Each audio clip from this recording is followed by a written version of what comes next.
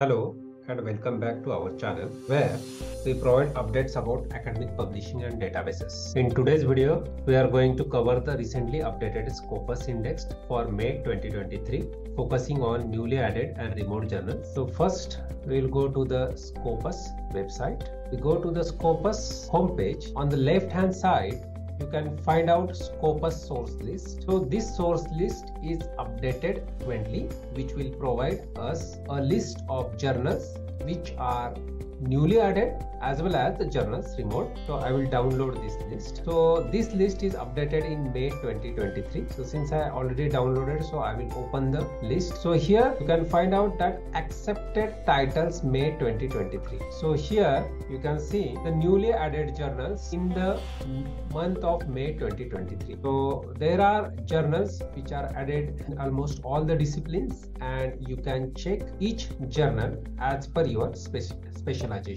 Now after May 2023, you can also check the journals that are added in the previous month, that is April 2023. Now that we highlighted some of the newcomers of the Scopus Index, let's talk about those journals which have been removed from this month.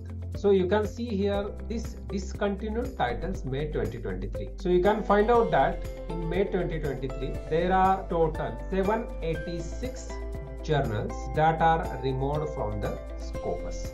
So it is very important as a researcher that you should know the journal whether it is removed from the Scopus or not, and you can always check the name of the journal here before final submission. So you can see here total count is 780.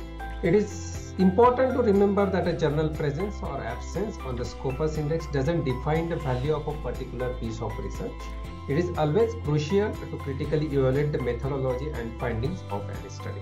It is also worth noting the changes in the Scopus Index can impact perceived prestige and visibility of a journal, which may affect authors' decision on where to submit their. Remember to regularly check the Scopus list, especially if you are in the process of selecting a journal to submit your research to. It is always essential to stay updated. So in today's video, the list of journals that are updated in the month of May 2023. You can download the list of the journals which are newly added as well as removed from the Scopus database from this list.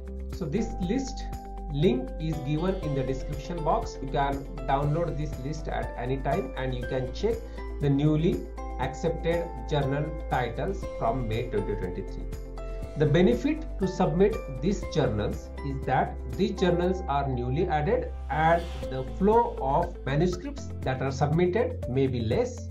So there are chances that your paper publication may be faster or the acceptance rate will be higher. So that wraps up our discussion for today. Please hit the bell icon if you found this information helpful, and subscribe for more updates on academic databases and publishing journals. Feel free to drop any questions in the comments and we will do our best to answer them. Stay curious, keep researching, and we will see you in our next video. Thank you.